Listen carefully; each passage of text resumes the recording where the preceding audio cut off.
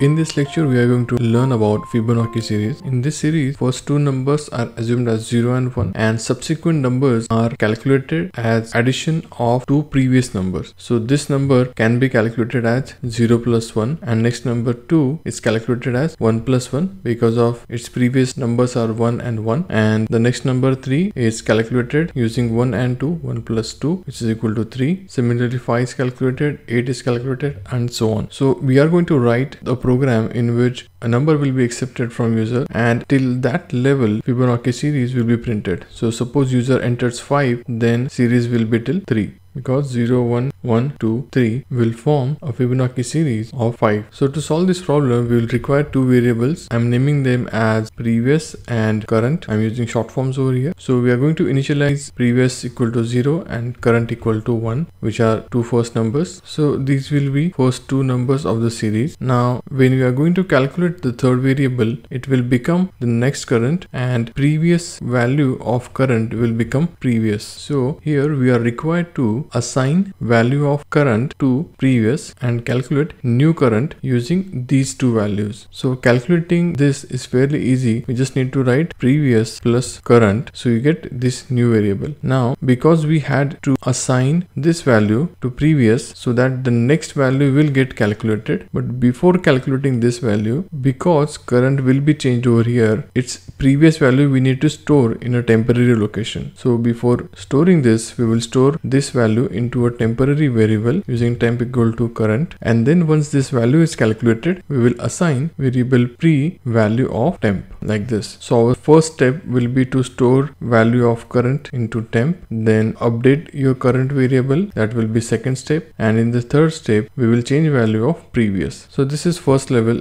this is second, this is third, fourth and fifth. Now when user enters 5, then first two values are known, hence our loop should work for n minus 2 times. So suppose user has entered 5, then our loop will execute for 3 times. So let us see how the program is working. I have initialized previous and current to 0 and 1 respectively. I have also initialized TMP as a temporary variable to store current value, integer I for iterations and n for accepting number from user. So these are two lines which will take inputs from user. Then we are printing previous and current as it is, as 0 and 1. Then our iterations are starting from 3 till the value of n. So if user has entered 5, then this loop will execute from 3 to 5. So I will vary from 3, 4 and then finally 5. So let me use those variables over here. My variables are temp, then previous, current and I. So at the time of initialization, temp will be holding some garbage value because we have not initialized it. Previous is holding 0 and current is holding 1. Suppose user has entered 5, then in the next statement we are directly printing value of previous and current. So on the output device, 0 and 1 will be printed. Notice that I have added a /t between these two integers, so there would be a tab space added on the console screen between these two numbers. Then our for loop will start. I'm initializing it to 3, so I will be 3 in the first iteration. Then the condition will be checked as 3 less than or equal to 5 because I is equal to 3 and n, which was user's input, is 5. So condition is true, so compiler will start executing this block. So in the first statement we are storing value of current into temp. So value of current is 1, so we are storing this value into temporary variable. Then in the next statement we are adding value of previous and current and storing it into current again. So current value of previous and current is 0 and 1, so the addition is 1 and it will be stored into current. And in the next statement we are storing value of temp into previous. So temp is equal to 1, so previous will be 1 because we are assigning value of temporary to previous. So this is result of our first iteration, and in the second iteration same process will be followed. Value of I will be incremented, it will become 4 and then the condition will be checked again. So next condition to be checked is 4 less than or equal to 5, that is true. So compiler will move into the for loop and it will store value of current into temp. So value of current is equal to 1, that will be stored into temporary variable. In the next statement we are again adding latest values of previous and current and storing it it into current. So latest values are 1 and 1, so addition is 2, that will be stored into current. And in the third step, value of temporary variable will be assigned to pre. So current value is 1, so that will be stored into pre. After that, I will be incremented again, it will become 5, and the condition will be checked as 5 less than or equal to 5, which is again a true condition. So I has become 5, condition is true. So again program control will move inside the for loop, and again value of current is assigned to temp. So value of current is 2, that will be assigned to temporary variable. Then addition of previous and current, so previous and current are 1 and 2, so addition is 3. And finally value of previous is updated with value of temp, so value of temp is 2, so pre will become 2. After that, again value of I will be incremented to 6, and again the condition will be checked, but this time condition will be false because 6 is not less than or equal to 5. So after that, this for loop will be completed, and after that program will end.